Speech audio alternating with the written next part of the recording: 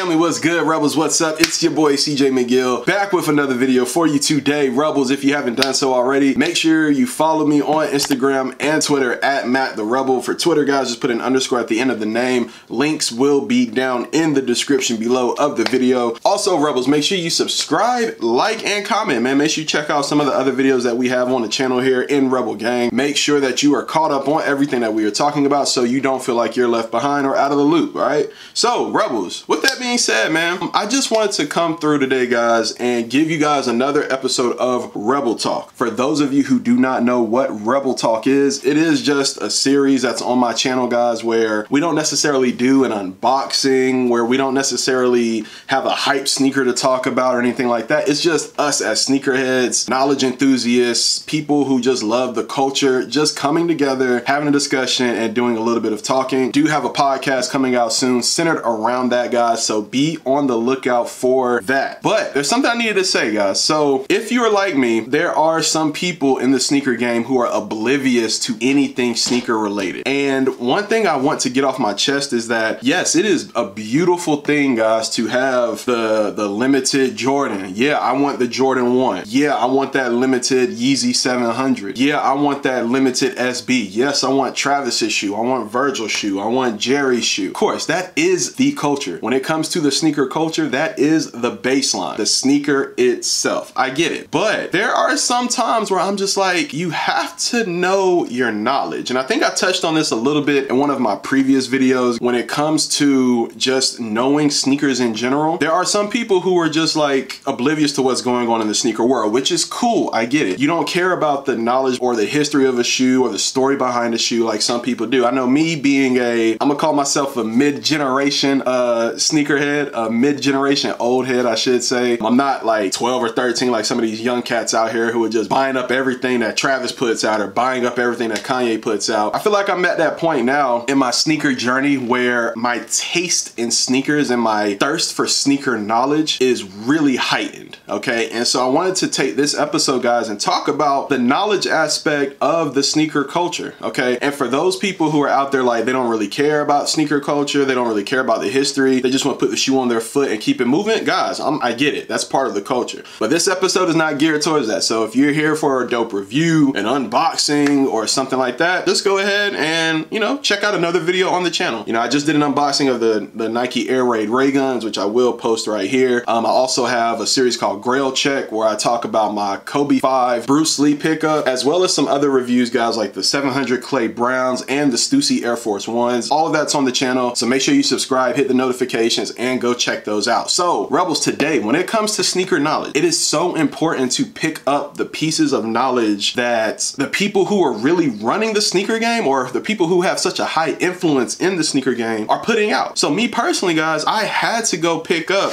this right here, Something's Off. Now, this is the book by Virgil and his team, where he literally, guys, like, if you don't have this book, go get it. I know it's 70 bucks. I'm sure it's sold out on Nike right now, but you could probably go get it under retail or right above retail on StockX. Go get this book, guys. If you have ever wanted to know what goes through the minds of someone who is so influential in the sneaker game, guys, Virgil put it in the book. Like, I'm not even trying to be funny. I'm not going to really give a whole bunch of details on what's in the book because I really feel as though you should have this book yourself and dive into this knowledge yourself. But all of the pictures that are in the book, guys, all of the details on how he put together and how he did the materials for the Nike for his off-white blazer, all of that is in here. Why he chose the midsoles, why he chose the inner soles, how he wanted it done, why the signs are distressed, why the swooshes are distressed. Guys, there are so many dope images and dope pieces of content in this book that I had to talk about it, okay? So I'm just going to show you guys a couple of pictures. Now, we already know what that picture on the over here is, all right? That is the OG, or is that a black toe? No, that is the OG Jordan Chicago, all right? Chicago 1 right here. And then next to that is Virgil's rendition of the Air Jordan 1 in its UNC colorway. That's his off-white Jordan 1 right here, all right? Now, why are these pictures a little significant? Because it shows shows you a side-by-side look of a traditional OG Jordan that Mike himself wore versus a reimagined but yet broken down but yet detailed and descriptive rendition of that shoe. You know, the sketches that are in here, guys, the flight suits, like everything that went through Virgil's mind when him and Off-White were crafting these shoes, it's phenomenal. Okay, I must say this is by far one of the most detailed books that you will ever get, and I don't see someone who has the mind of Virgil. I don't really see them letting this information out like that. So it's definitely worth the $70 price tag. I think with tax, I think I paid like 76 bucks for mine. Guys, I'm gonna be honest, I'm not mad about this purchase at all. There are some samples in here that Virgil, I guess he's working on, or he used to work on. If Virgil drops some of the heat that is in this book, guys, he will officially take over the sneaker game. I'm sorry.